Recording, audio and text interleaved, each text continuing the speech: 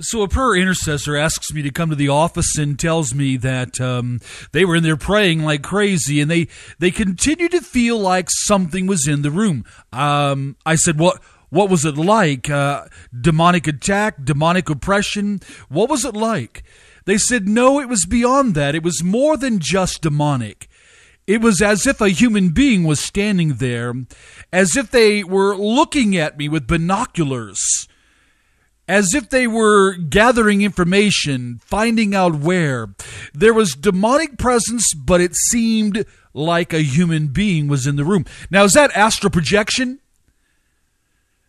Let me give you a warning to the body of Christ worldwide and wherever there have been chosen ones placed in churches by the hundreds of thousands, Europe, Canada, Australia, United States, on, England.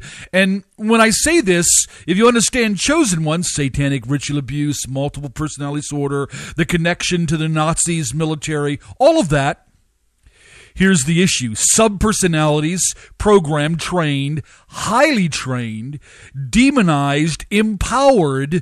Everyone that I've ever met in 30 years has within them the ability to astral project, to go out of their body.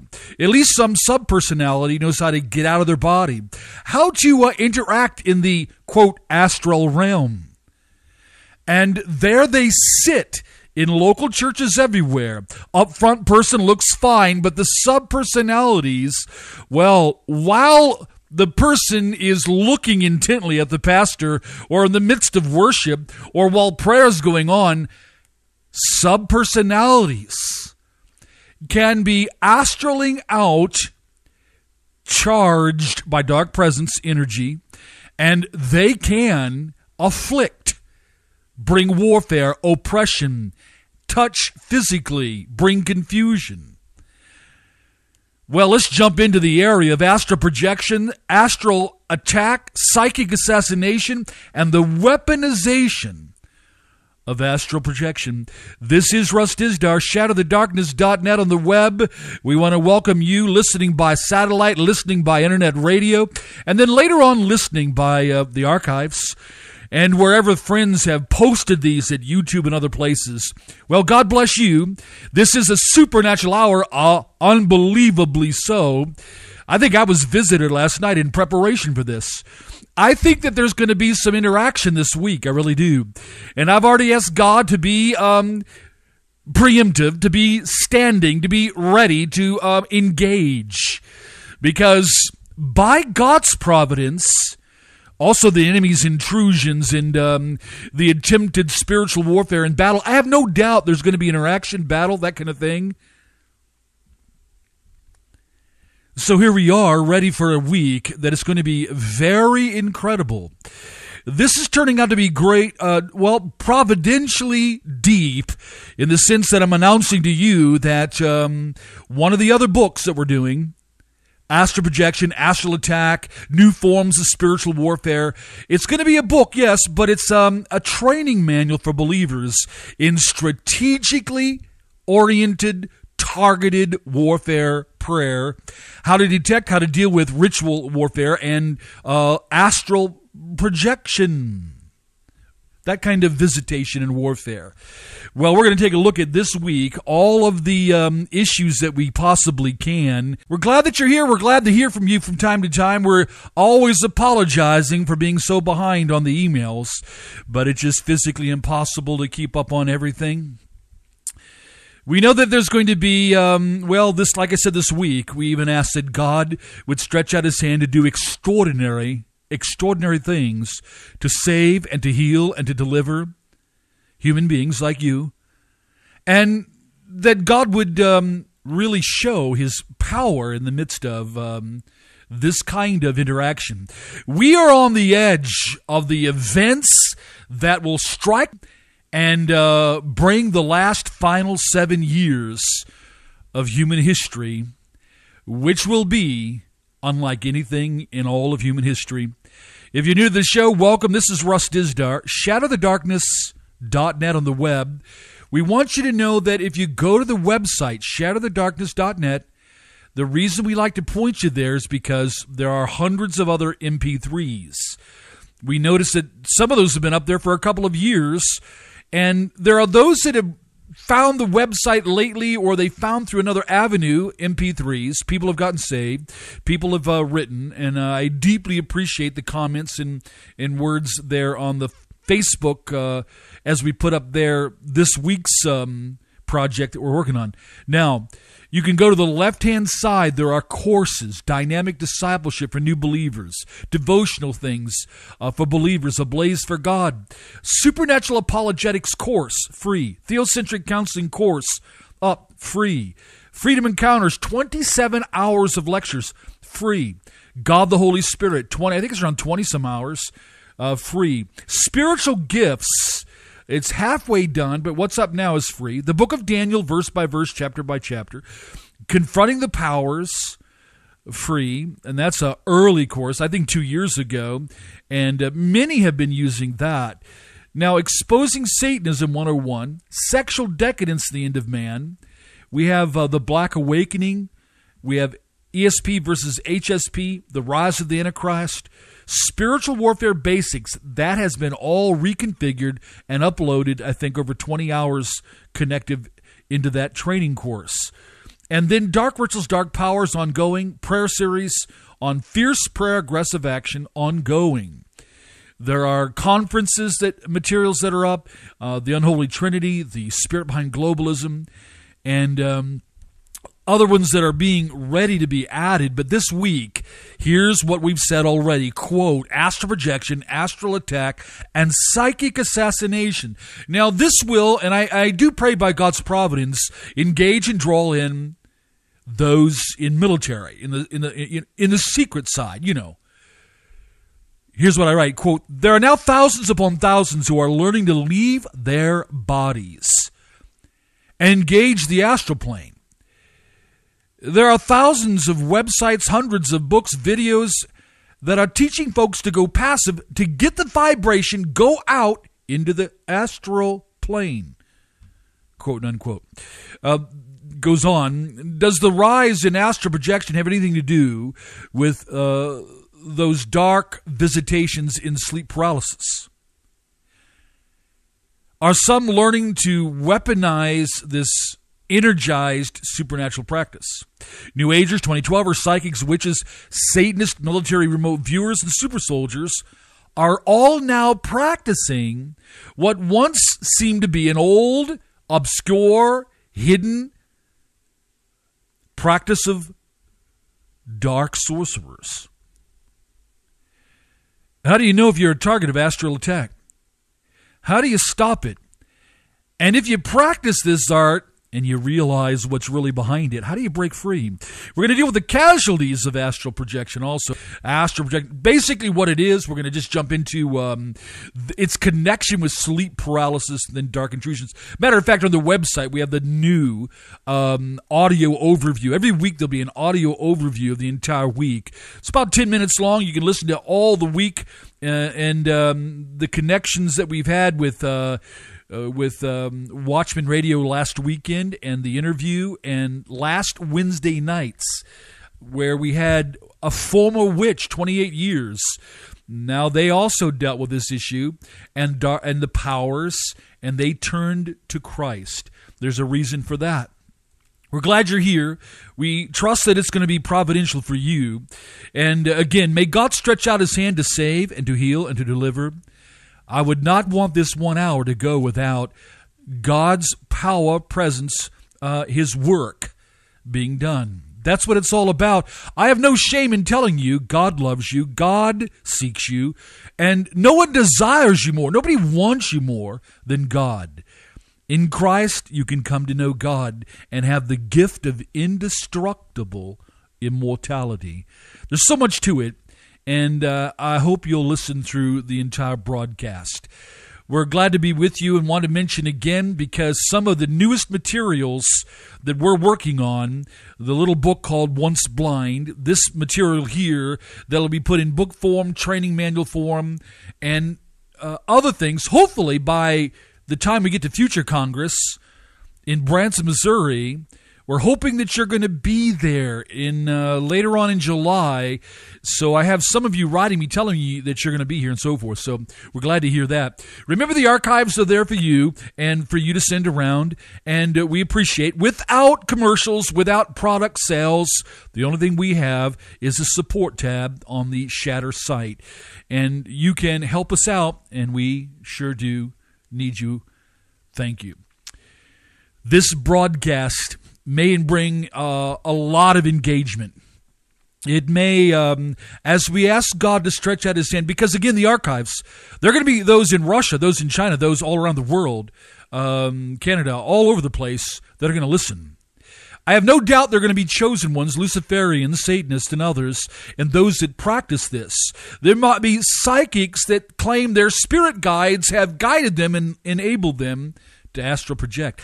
There is already a warning, a sense of warning by the Spirit of God that astral projectors, those engaged in the practice because of this series, are going to try to engage. We're glad to have you come on the field. In that realm, God owns it from beginning to end, and we've already put up the prayers. Ultimately, for your good and your salvation. We pray for you. We really do. No matter how wicked, evil, in that hiddenness that you think you're secure in, don't forget what I've shared, the language of the Spirit of God. Hebrews chapter 4. Nothing in all creation is hidden from God's sight. Everything is uncovered and laid bare before the eyes of him to whom we must give account. If you're listening to the program this week, and if you're listening to the archives later on, you can go back to the archives. You can go back to the, during the week anyway, and there's a PDF file of the broadcast study notes if you want those. Monday, June the 20th, 2011, halfway towards 2012, right? Yeah, so many things going to be occurring. So astral projection, what is it? Why even talk about it? Well, listen, I'm going to tell you right now, because thousands and thousands and thousands and thousands, I mean, it's off the charts. It's really kind of quiet. The pastors, the theologians aren't really talking about it. Very few in the body of Christ are talking about it. But it's huge among 2012ers and psychics and New Agers. And deep old practitioners of left-hand path. Now, they've been into it for a long time. They're experienced. They know what they're doing, and they know why. But we want to talk about how it is done and the engagement, the energies, the vibration. We're going to talk about all these things, and we're going to tell you why we think there's a reason that it's connected to sleep paralysis. And during this broadcast here, we're going to include kind of a overview of Lewis Proud's book entitled Dark Intrusions. Now, that's kind of an investigation he does on the issue of sleep paralysis. Now, as I read that book and was going through it and highlighting it again and again, it moves from just the intrusion of something coming at nighttime. Always seems to be at nighttime. But it goes from just the touch, the pressure, the paralyzing, the sounds, eventually the voices, the sexual touch and rape, to the engagement of trying to pull the human spirit out of the body. Many of you that experience sleep paralysis have not told all the story. Some have been ashamed to tell about the sexual side of it. Some have, because you've been shoved into deep paralyzing fear, which brings passivity that opens the door for the entity. The dark intrusion, as Lewis Proud calls it, he had it started in 17 years old in his life. And so his investigation from 2007 on led him to write a book. Now, I'm going to mention his book a lot. It's not that I'm recommending it. As a researcher, I research all kinds of materials. Now, this is a book that brings out once again, like I mentioned last week, we in this fallen world, spiritually dark, spiritually blinded. It's like being in a cave. You hear the sound, you feel the feelings, you know something's there. But because the lights are not really on, you can't see exactly. You can't define it exactly. So may I say, with respect to Lewis Proud and my desire as a human being, to say that Jesus Christ, his love, his power, not only brings the exposure and definitiveness of what this is all about, but the freedom from it, let alone the love of God. See, I believe there is a massive agenda from the other side. The reasons for all this, a massive, detailed agenda that guides the globe, the whole world, billions into the end of days. So let's take a look at it on the notes. I got three things specifically, A, B, and C. A, what is astral projection? B, astral projection and sleep paralysis. And C, invitations into the astral realm by whom? Big old question mark there. By the way, how are you? Love that you're listening, care about you, and because it's personal, the Spirit of God's right where you are, right where I'm at, it's as though I can reach out and touch you. But he can. I can't, but he can. And may God minister to you according to the needs. May destroy the dark side's work, expose it explicitly by the power of the Spirit of God in Jesus' name. Hey, there's no one greater, no one loves you more, no one did for you what he did on that cross. So regardless of your background and the reasons you're listening, I trust it is supernatural, and it leads you to the heart and the face of God. I have no shame in that, my friend. What is astral projection? Simply this, out-of-the-body experience. Your spirit leaves your body. That's or projects out, basically. If you remember, some of you back in the 70s, I think it was the 70s, when maybe it was in the 60s, I forget when, there was an old doll type thing. Someone bought it for my younger sibling, and it was there in our household, and I remember messing with the thing. It was called Stretch Armstrong. It was just kind of a bodybuilder looking kind of guy, but he was kind of soft. I mean, but what you can do is you can pull his arm like a foot, and you'd stretch him way out. You can take his arms and stretch him way out left and right, and then let go, and then slowly his arms would stretch back all the way back to the normal. You can stretch his body. You can twist him. But he was called Stretch Armstrong. I'm only giving you that example to say that, in a sense, you're a human spirit. You're a body. You are soul. You are spirit. The immaterial part, soul and spirit, the you inside, spirit. There's a sense that it's, if I can use the term, stretchable. Now, in death, biblical death, thanatos, when the body is absent of the spirit, when the spirit leaves in the biblical sense of death, thanatos, the body absent of the spirit is dead. That's what death does. It rips the original creation. We weren't meant to be ripped apart. We were created body, soul, and spirit eternally prior to the fall. Death is an intrusion, abnormality, and God considers it an enemy. That's why the cross. Did you know that? The cross was the demonstration of God in the death of death, as someone said, in the death of Christ. Pretty cool. I think that's a tremendous insight. The death of death in the death of Christ. But the other side of the story is that there is the possibilities of getting out of your body. Now, if you get out of your body, what does that mean? People experience it in rape or massive trauma-based, abuse.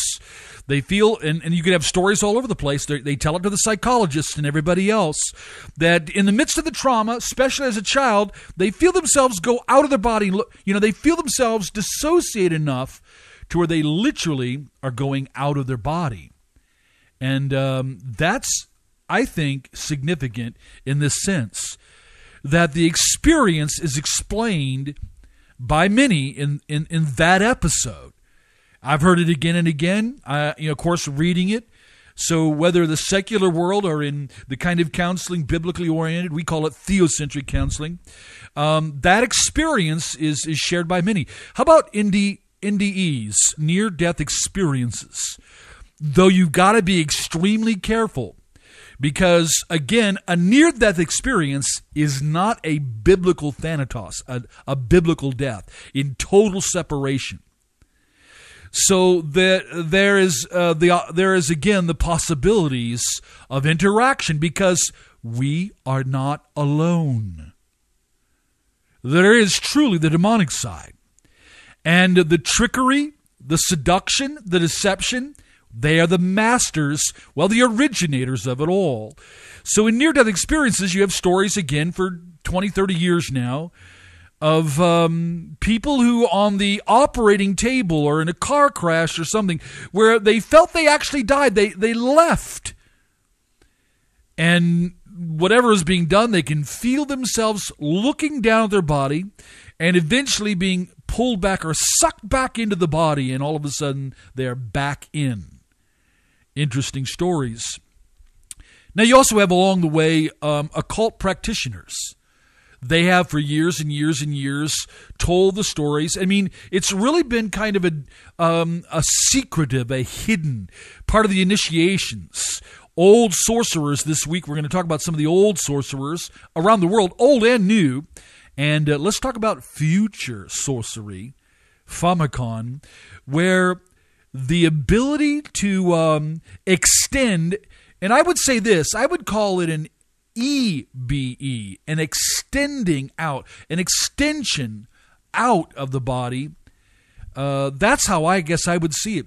You don't just leave in the sense of death and there's a total separation and your physical body begins, dies, and so forth. So really, in even looking at all of the case studies or hearing about it, or in my case, the experience of it when I was Golden Buddha in the early 70s, we were being trained.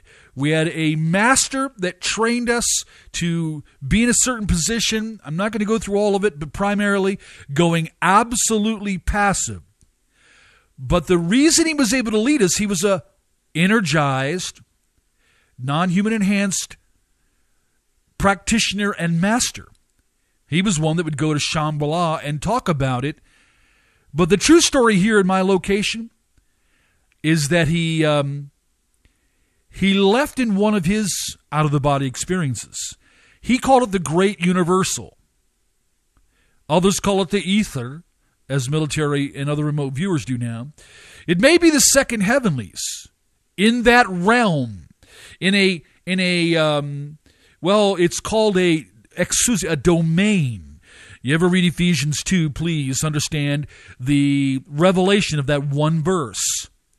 The prince of the power of the air. That word air, eros, means right above your heads, the immediate dense atmosphere, but in a spiritual sense, it's called a domain, an actual domain, but it's in that realm, a realm. He is the prince of the power of the air, of that realm, the spirit who is now, operative in a supernatural way, active, obviously. So when we think about, it's really, again, the human being, and I'm going to share on Tuesday night the biblical concept of Elijah and Paul and John. They all had out-of-the-body experiences or extensions. They were still connected to their body, but it does seem like you actually leave. You can turn around and look back. Somehow there's still that connection. Some would call that the silver cord, as mentioned in Ecclesiastes.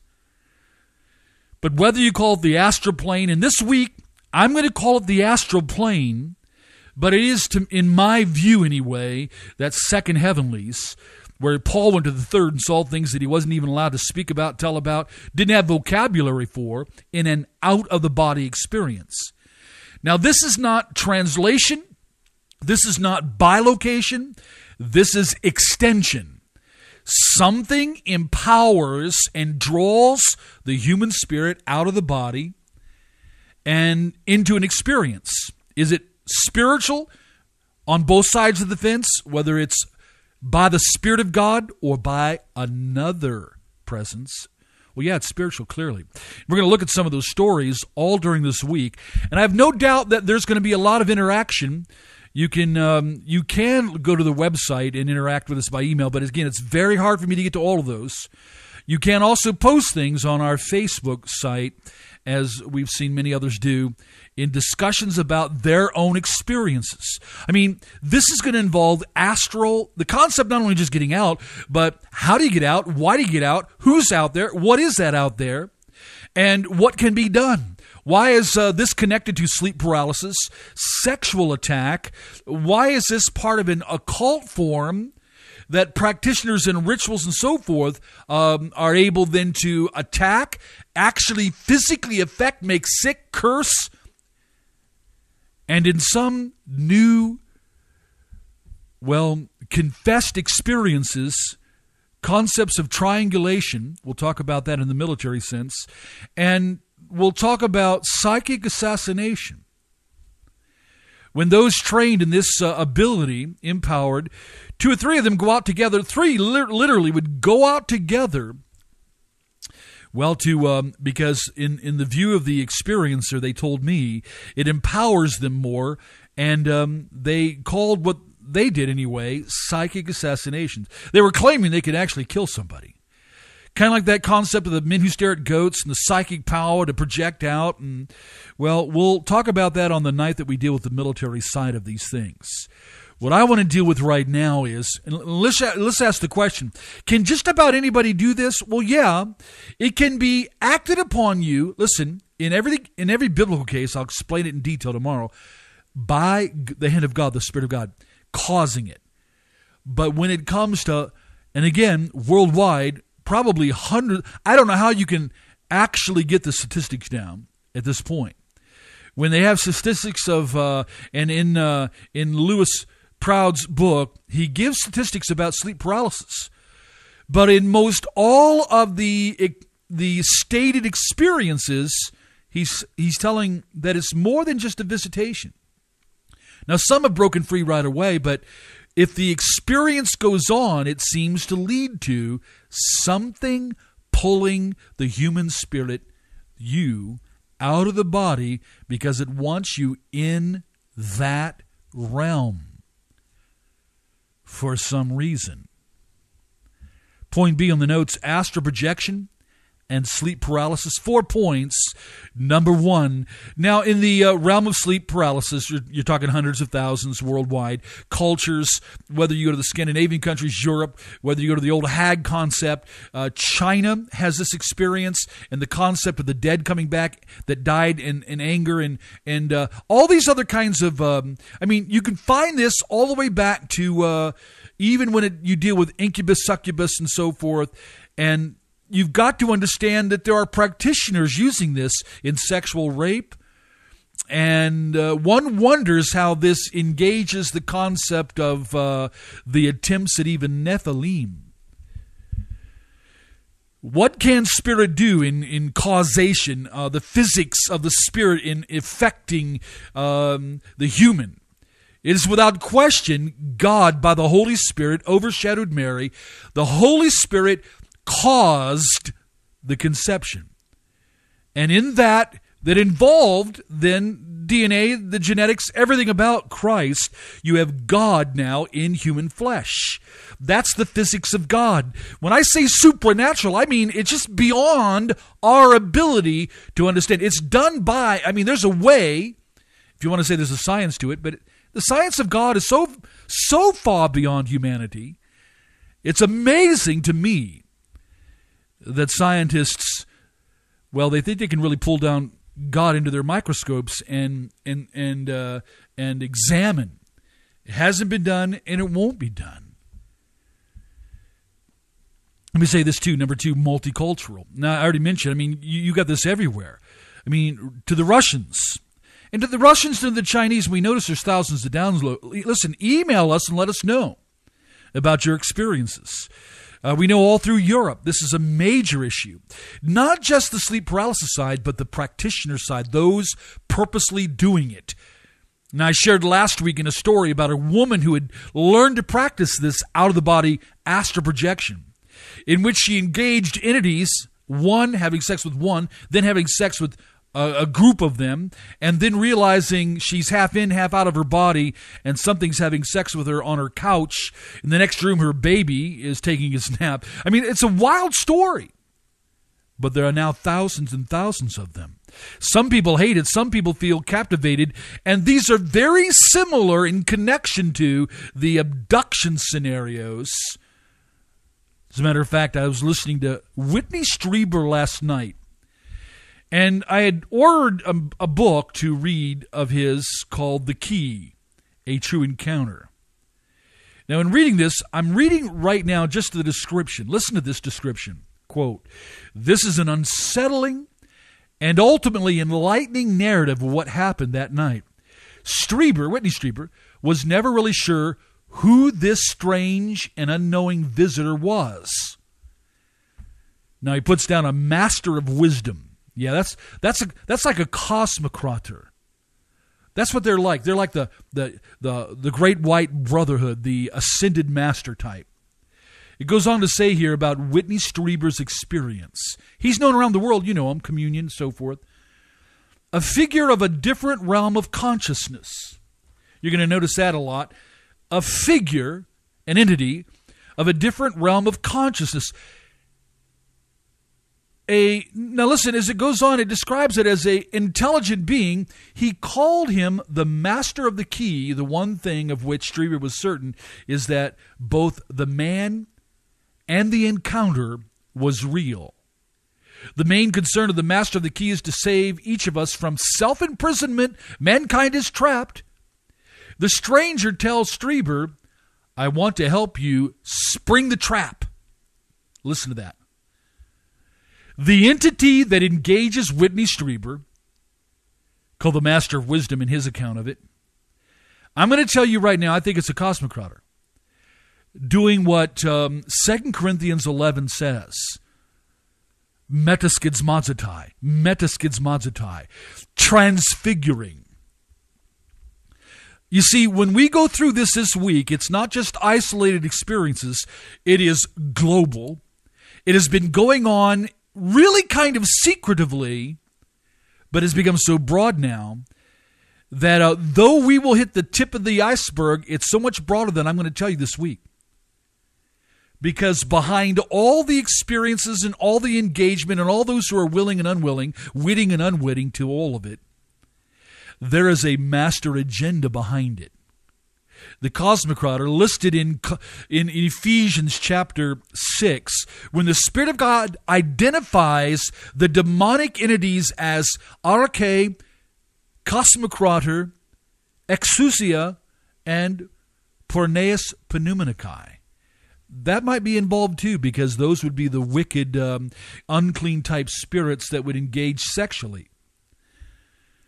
But the entity is communicating to Whitney Strieber, telling him that mankind is trapped.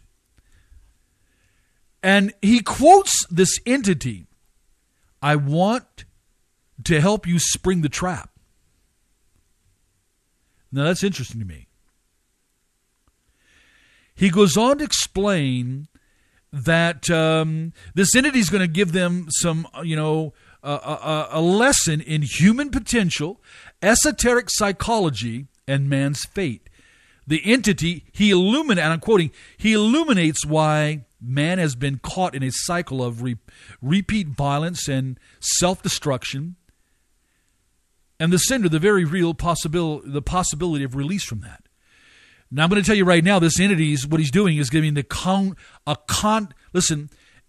counterfeit theology to the fall of the human race. An explaining of the fall of the human race in Luciferic twist.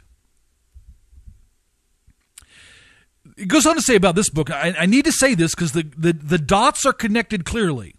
The Luciferic synchronicity is clear. I quote again, "It is in its breadth and intimacy the key, this book, in the encounter with this entity, is on par with the contemporary metaphysical traditions such as the Course in Miracles and other modern wisdom teachers like Carl Jung. Listen, when you have entities that are guiding individuals, and they are the fallen ones, they are the demonic realm, whatever they present themselves as, because that's what they must do, transfigure, to morph into whatever is necessary in the engagement. Now, that could be in the instance of those who write for them, who are guided, who are led astray, and begin to write their agenda out. That's one thing, the writings. There again, the Spirit of God's already prophesied that would occur. 1 Timothy 4:1. That not only would there be a broad global ramping up of these entities engaging humanity for one reason, mass deception, with the secondary reason of finding some of those individuals willing to then be the recipients of writings that would then further influence humanity, layering Luciferic doctrine upon experience upon doctrine, layering the blindedness, empowering the agenda, and getting ready for the events. Now, when I listen to Whitney Strieber in this description of the book, The Key, when I read this part where the entity says, I want to help you spring the trap. Now, what they really want to do is they're really working at springing the trap of the great chaos, the great rebellion, to open that door. They want, because on a planetary level, the spiritual powers are bulging at the seams. What they're not telling you is that 2 Thessalonians 2, the restrainer is restraining all of it from being unleashed at this very second. The moment the restrainer is removed, you can be sure all of what is on that side.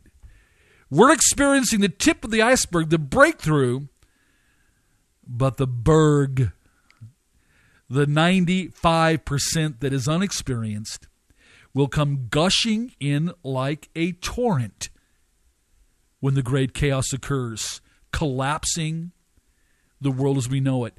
So all of you that know and realize New World Order, globalism, all that kind of stuff, I'll say again, there is no such thing without the Spirit operative and the power collectively behind it.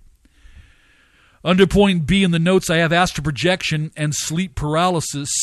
Point 3, sleep paralysis and astral projection have risen on the same chart collectively. I mean, if you were able to really track it completely, you would see where the rise of the sleep paralysis engagement and the rise of astral projection, getting out of the body, out of the body experiences, all of that goes hand in hand. Even when it comes to pharmacon and drugs, ayahuasca, and in Africa, the other drug they use is a little bit different than ayahuasca, but the Timothy Leary episode in the late 60s, all of these particular pharmacon, these kinds of things are inseparable because of the demonic realm of the root and what to use to open the human being to direct contact with the spirits. Now, when I looked at all of this, in point 4, I have simply here that there is clearly entities engaging humanity on a broad scale, on a variety of ways, and have been. It has been really secretive, and the more it's been reported, the more that we see it all, the overwhelming dots of the dark side are being colored in. And if you know biblical prophecy very, very well, you will see this evolutionary development of the sequence of satanic development. Their agenda is rising. It will occur. But individual experiences is one thing, but multiple hundreds of thousands worldwide, well, that's another story then, isn't it? So I'm going to take you here for a moment. I'm going to read some comments, some quotes out of the book Dark Intrusions. It is not a Christian book. It does not have Christian Holy Spirit discernment. It doesn't give you the answers. But what is experienced is what I'm telling you, is experienced by many others. And because the Scripture, the Spirit of God says more demonic interaction, more demonic manifestation, more demonic metaskizmazotai, that is transfigured into whatever's necessary, masters, light beings, etc., that they transfigure in this engagement with humanity. And they're looking for something, which we're going to talk about here in a second. But I'm going to go over some of the book Dark Intrusions. It doesn't have the answers. I'm only bringing it out as part of the data of this experience. Now, Lewis mentions in his book, Lewis Proud's book, about the old hag concept and the paralysis, and this has been something that's gone on for years upon years. But again, I'm saying in this book, he refers to the helpless victim was then approached by an evil, malevolent entity. And that's pretty interesting to me that's how he's going to describe it, because he's not a Christian. There's no witness in this entire book that he has the Spirit of God inside of him in any way. As a matter of fact, all of his experiences, all of his engagement with sleep paralysis and the entities, he acknowledges the evil behind it, but eventually the energy and the connectedness to deep sexual experiences that he has. Now, he shares this in the book, so I'm not revealing anything that he has not revealed. He's talking about now he's associating sleep paralysis with out-of-the-body experience. And then eventually, this is going to connect with astral projection. He says, and I quote, obviously, the vibrations, in quotes. Now, in the very beginning, because he was an experiencer, this occurred, Lewis Proud says, when he was 17 years old. And he refers to the vibrations. They were a kind of disconnection from his senses, as if his spirit, I'm quoting, was separating from his physical body. Now, in sleep paralysis, these visitations he was having, it is very clear in his confession of all that occurred to him that it led to out-of-the-body experience. And his descriptions of it is very much like what I was involved in. See, the master that trained us to learn how to leave our body and or wait for other entities, they called them the masters, to come. This is a man that in the area that I live, we can go back in history, we can get all the data you want on this. It is clearly said, because I've been into his home many, many years and was trained there and at the temple, but he left, he projected out. He never came back. He died. It is said that he went out to Shambhala and that they tried other masters under him. I was not one. I was only a learner in the beginnings. I was going to go that direction until God intervened and the Spirit of God intervened and I came to Christ. But this Master Ong never returned and he died. Is that a possibility in astral projection?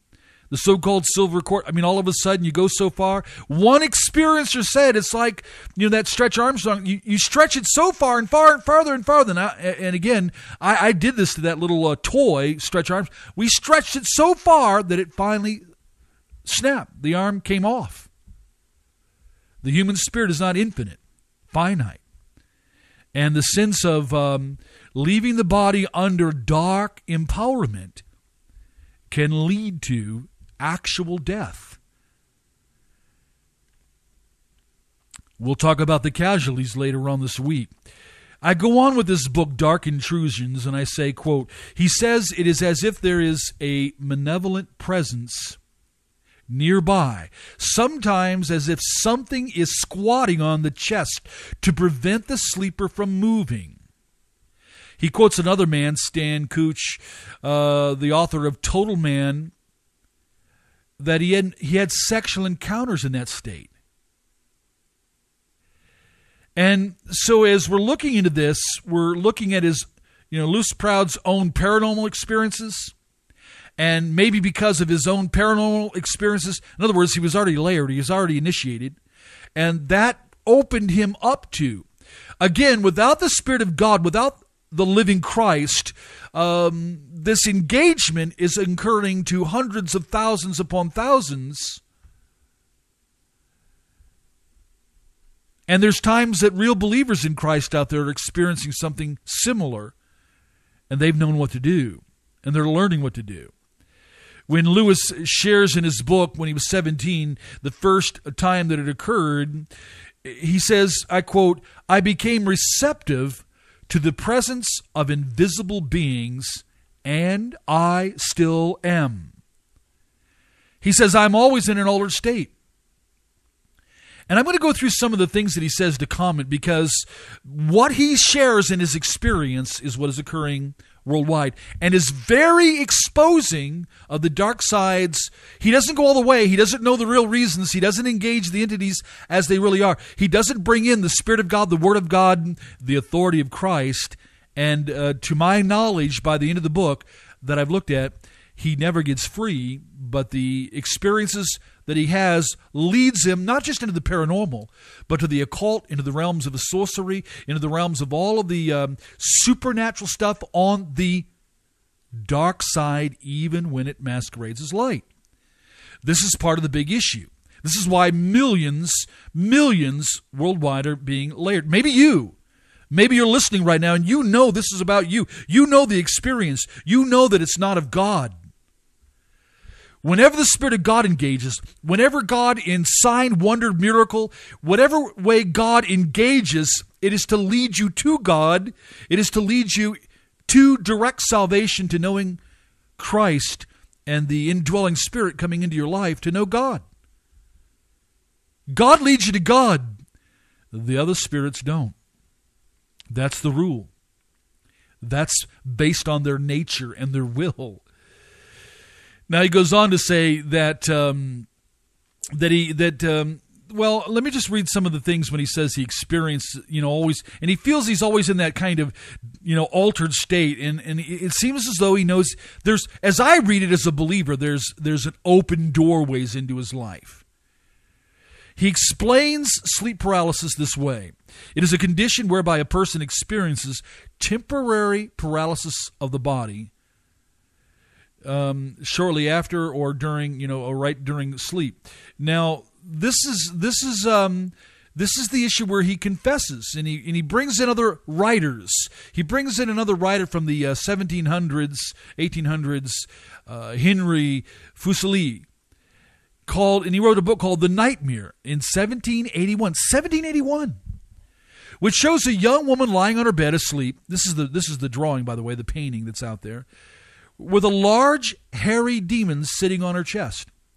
That's from the 1700s.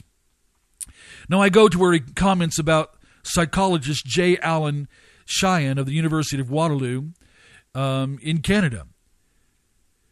Now, he's collected, what he says, up to 28,000 stories. 28,000. One psychologist. Stories of the sleep paralysis, which is inseparably linked to out of the body, then ultimately linked to the astral projection issues. Now, he talks about, well, let me go down a little further here. I want to tell you what happens. Here's what he says. The images people see are predominantly indefinite and insubstantial.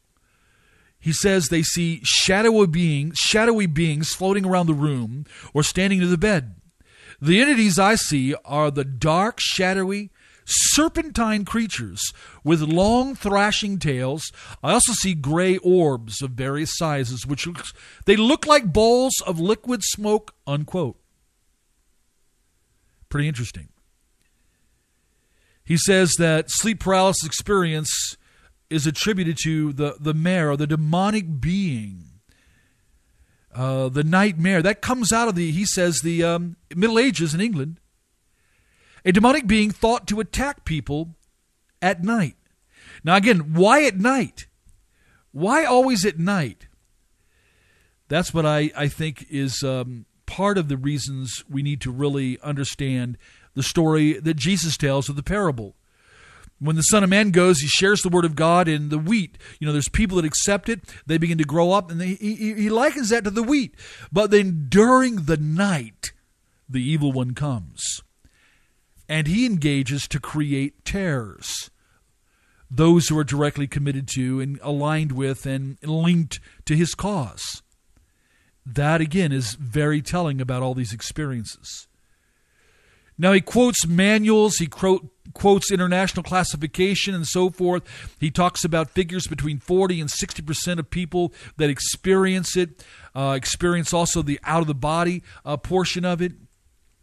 He says this in his in an article that he reads or that he deals with called "Beware of the Spirits," is based on the real life experiences of his own life. He writes in the article, "Beware of the spirits. It's an accurate description of what I experienced during the typical sleep paralysis." Now, again, here's a man that is not a believer in Christ and would not know the difference in that sense. But he's telling you very clearly. He says these words, but in truth, when he's in that state, that he sometimes is screaming and into a semi-conscious state. He says, "I cannot kick or scream. In fact, I cannot move a single muscle in my body. Even though my mind is awake, for God's sake, I can't even open my eyes. All I can do is lie there as this thing attends to my forehead with delicate," now listen, "loving strokes. Whatever it is, I can smell the stench of its presence.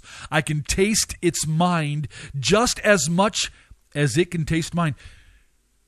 He gives these stories of these encounters. They are absolutely unbelievable. He talks about a faint scream communicating a raw expression of fear that comes in. He talks about that fear is a major factor in what these entities want to do. But ultimately, here's what he says. He always gets an intense feeling of extreme evil that's around him. Then he talks about, I quote, succubus and incubus. These things, they wish to seduce someone. They alter their appearance. This is what he says. They alter their appearance in such a way as to appear more sexually appealing and more humanoid. Their true form is that of a typical looking demon with horns, and on and on. Pretty interesting. You understand the concept of sex with demons, how that links a person, how deeply attached, demonizoid, possessed an individual may become? Well, eventually, Lewis Proud goes into the description of them as being incorporeal beings, which, they wish to establish communication with a person. The process is one of correct tuning. It's very interesting to see how he explains the demonization, the encounter, and to literally be able to see, as you read this, the cloaking, the way in which they work. They must have the passivity. They must have the fear factor. They must have the incremental approach. They must get further and further in. And eventually he's going to talk about the whooshing sound, the out-of-the-body experiences, the floating up here and there. I want to give you a couple other examples here in the last few minutes. He refers to somebody else, another writer that deals with the same subject. I think the name is Alois Cephas, an experienced lucid dreamer. This is what this man reveals. During an online radio show that he had encounters with inorganic beings. In his book, The Lucid View, Investigations into the Occultism, Ufology, and Paranoid Awarenesses, Cephas is a deep thinker and a man of considerable intellect whose writings demonstrate a profound understanding of magic and occultism, what he calls sorcery. Cephas considers himself a sorcerer of sorts and is certainly no stranger to altered states of consciousness. This writer then explains, my experiences of deep paralysis have almost always entailed the irrefutable certainty of a non-human presence in the room, wrote Cephas. Since I was never under the impression of there being a fully physical or even visibly present, however, the presence might be best described as, listen, a conscious energy field. Not that I ever opened my eyes to look. That was never an option. My bodily reaction to the presence was invariably one of terror. He goes on to say, quite overwhelming, enough merely to experience its energy field as a form of psychic sensation. He goes on, I was aware of a consciousness outside of my own, immeasurably more powerful.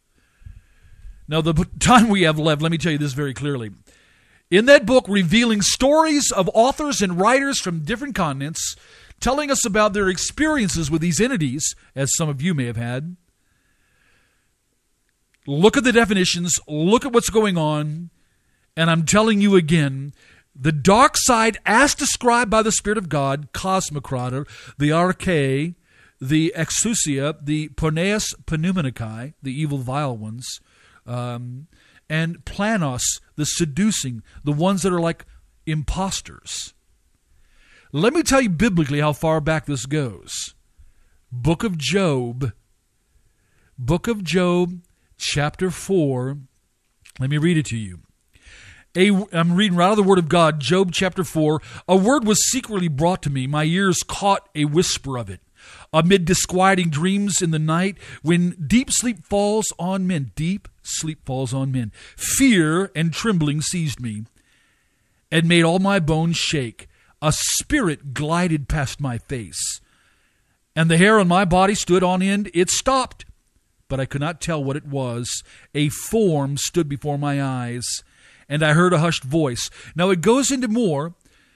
This is the Job that had the experience where Satan came to bring him down and get him to blaspheme God and turn his back on God. This is the one that worked secretly without Job at first knowing what was going on, that brought great destruction, physical diseases, all kinds of things. And in the context of all of this, a being, a spirit, glides past his face and encounters him. He has a form. Same type of experience in a way.